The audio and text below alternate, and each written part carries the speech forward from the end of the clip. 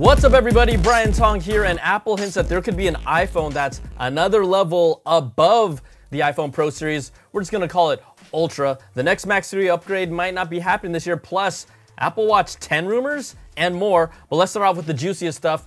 You know, if you had to imagine what an iPhone Ultra might look like, you don't have to anymore after these incredible concept renders from Jonas Dahnert. Take inspiration from the Apple Watch Ultra. Its titanium finish, its round curves, its flat screen. It looks so nice, but there's now real evidence backing up that Apple is really looking to go Ultra. A new, even higher-end iPhone could be coming after CEO and friend of the channel, Mr. Tim Cook, made comments during Apple's recent Q1 earnings call. He was asked about whether the iPhone's rising average sales price was sustainable, and he responded by saying, "I think people are willing to really stretch to get the best they can afford in that category." Translation: price increase really isn't a problem, and people would be willing to pay more because the iPhone has become so integral to their lives. You know, Apple sees all the data, and this year could be the biggest test to see if that holds true, because the expectation is that the iPhone 15 Pro Max will be the only iPhone to bring a periscope camera lens system for an improved optical zoom at up to 6x, according to the rumor mills. And it will be limited only to Apple's highest-end iPhone 15 Pro Max. Now, we know the Galaxy Ultra lineup has had an impressive 10x optical zoom since the S21 Ultra 3 years ago, and iPhone users, you have no idea what you're all missing, because there is now a clear line between the standard and Pro models for the iPhone today. And then the new 15 Pro Max will let Apple really see if people will make the jump that they normally wouldn't and pay more for the Pro Max with that key distinguishing camera feature. Now, Bloomberg's Mark Gurman claims Apple has internally talked about adding a higher-end iPhone to the top of its smartphone lineup. Gurman reports that Apple wants to draw a greater distinction between the Pro and the Pro Max models and will go for a new top-end brand called Ultra. And you know, we've already seen Ultra used in its top-end Apple Watch and with their top-end M1 processor, so even the naming makes sense. And Samsung fans are like, hey, we came up with the Ultra first. Well, guess what? Apple has discussed bringing the Ultra tier to the iPhone lineup potentially in time for the 2024 iPhone release.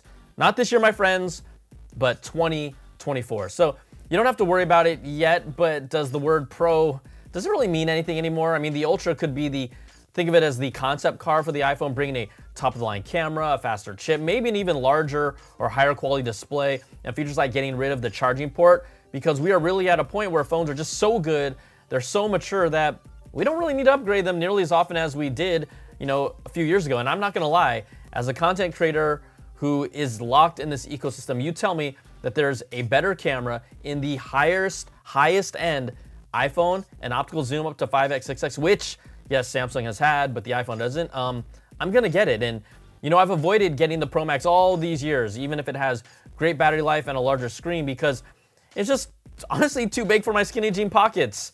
Not my hands, I got big hands. But I'd be the first to tell you that I'd be willing to throw that out the window if a top-end Ultra lives up to its name and is an Ultra iPhone.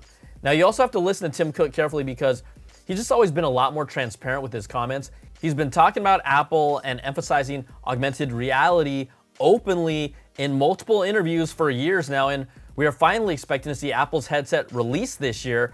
So if he's hinting about room for another iPhone in the lineup at that top end, come on, Apple's seriously looking at it, and expect to see that sooner rather than later. And remember, yes, Samsung had larger screen sizes for phones, and then Apple resisted, but then decided to go with multiple screen sizes, and it's worked out for them. Samsung has the high-end Ultra series, and now Apple is looking to go Ultra itself.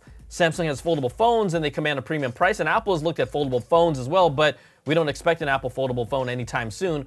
But what we do know is that there is still more room for Apple to go if they want to. And you know what? You got to give Samsung all the credit for pushing those trends.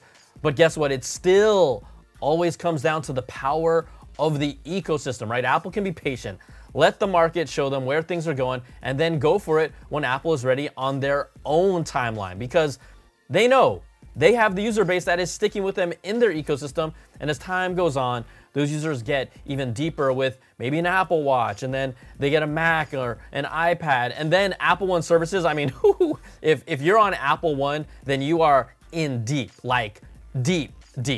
So there's still more to talk about, but hey, let's take a moment to thank the sponsor of this video, Trend Micro. Trend Micro's Premium Security Suite is their flagship product, and it gives you complete device and identity protection for you and your family. Maximum security covers your PCs and Macs 24/7, and mobile security covers your Android and iOS devices. Now, Trend Micro's Premium Security Suite is the most comprehensive security solution you'll need, covering up to 10 devices. You get Wi-Fi protection that turns a public hotspot into a secure connection via a virtual private network, and it encrypts communications once you're connected, so it ensures your privacy. So this is key for me since, I'm always traveling and I want to know I'm safe using random hotspots, because we have all jumped on that random one just thirsty for the Wi-Fi. Hey, don't tell me you haven't. Now, the Premium Security Suite is an easy to download app on all your devices. Then you just log in and you're protected. ID Security provides dark web monitoring. It blocks dangerous and malicious websites. And the Security Suite includes Password Manager that gives you simple and secure password management. And Premium Service gives you a personal help desk for all things technical. Now, Trend Micro's Premium Security Suite works on PC, Mac, iOS, and Android devices, so go and download it today. All right, back to the stories, and let's just keep on talking Macs, because Apple's new M2 Max and M2 Pro, MacBook Pro, and Mac Mini, they've been out for, just a couple weeks now, and I've been hoping that, we'd get an M2 Ultra Mac Studio after seeing the results from my video render tests on the M2 Max, on the new MacBook Pro. But in Mark Gurman's latest Power On newsletter, he says that since the new upcoming Mac Pro will be similar in functionality to the Mac Studio with its new M2 Ultra chip, Apple might wait until the M3 or M4 generation to give it a refresh, so that Mac Studio really needs time to better differentiate it from this coming Mac Pro. And that's not what I wanted to hear as a content creator, because we know the Mac Pro typically offers more expansion and customization, but once reports of them scrapping an M2 Extreme chip on that high end for the Mac Pro happened, it made this move seem more likely. And while I'm talking about it, this is what most of you are all saying through the screen. What about a 27-inch iMac? Yeah, it's still crickets on that front too. All right, now, are you ready for the Apple Watch Series X or 10? But saying X is cooler when it's really 10. Well, a new report from Omdia Research claims Apple will release this so-called Apple Watch 10 with a larger display and a third-generation Apple Watch SE in 2024. Now, it's not officially being called the 10, but the report says its display sizes will be a 1.89-inch display and a 2.04-inch display, which would be 5 to 10% larger than the current Apple Watch Series 8, depending on the case size that you're getting. Now, the third-generation Apple Watch SE would then bump up to the same display size as the Apple Watch Series 8 in 2024. And the expectation is that this year's Apple Watch Series 9 will retain the same display size as the Series 8.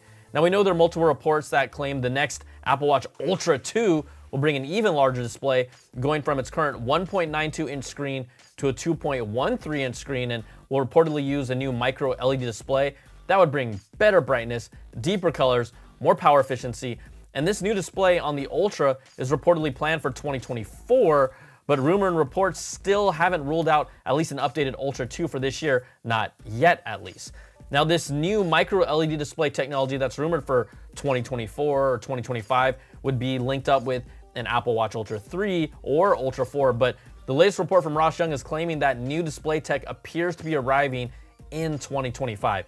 And I'm still really waiting for just some major new health sensors to give that Apple Watch lineup a jolt. Maybe SOS emergency via satellite will be the next big feature for Apple Watch before we get those, but that's not what most people are waiting on. I mean, look, the health sensors, that is what's really going to spark the next big upgrade cycle. Okay, let's jump over to the iPhone, because according to a new report from 9to5Mac, Apple is still developing the reverse wireless charging feature that would allow the back of an iPhone to charge other devices like AirPods. Now, earlier reports had the feature planned for the 14 Pro, but it wasn't finalized in time, so we never saw it. Reverse wireless charging rumors started as far back as the iPhone 11, and we've even seen FCC filings of components that would support it in the iPhone, but right now we still just have MagSafe charging. But don't get too excited. The feature could be delayed again or scrapped entirely, but it's not dead yet. So you're telling me there's a chance? Yeah! Okay.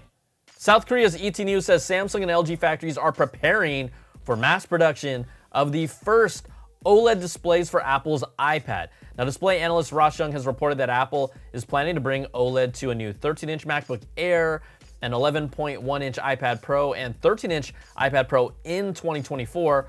All the devices are expected to support ProMotion with that 120 Hz refresh rate, and the first MacBook with OLED is expected to launch next year as well. So, see, we can go back and watch this video in a year and see how good the rumor mills are, because they're getting so detailed that we're getting info as far as a year in advance, or now even 2 these days.